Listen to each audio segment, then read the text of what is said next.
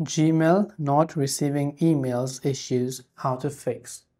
Now, if your Gmail is not receiving email, there could be many things that are happening and we cannot just come to a single conclusion. First, let's say you have Gmail app you're using from mobile phone, or maybe you're using from browser, right?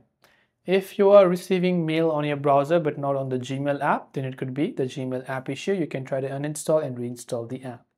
But if you are not receiving emails on either your Gmail application or even on your web browser, then something is wrong with your Gmail account or your Google account.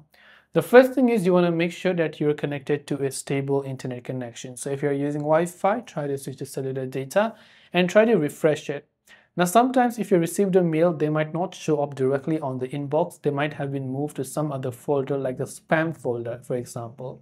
So you can tap the three lines icon and simply try to go to the spam folder to see if the mail that you're looking to receive is within the spam folder. If that's the case, you can simply unmove them from spam and find it.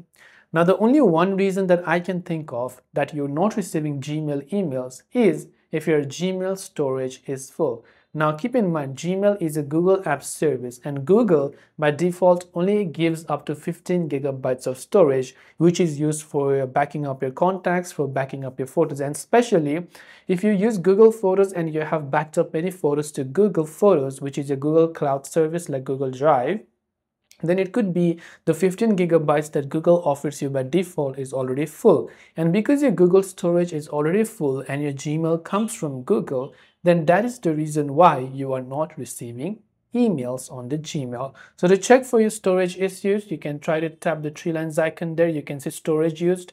You can go to storage and just try to clear the storage. Now, if you have unnecessary photos and videos backed up, delete them from your Google Photos, delete them from trash and recycle bin, and just make sure to clean up some empty space and have some space left. And then that should hopefully get your Gmails up and running. So mind you, you want to make sure that your Gmail storage is not full, which is your Google account free 15 gigabytes of storage.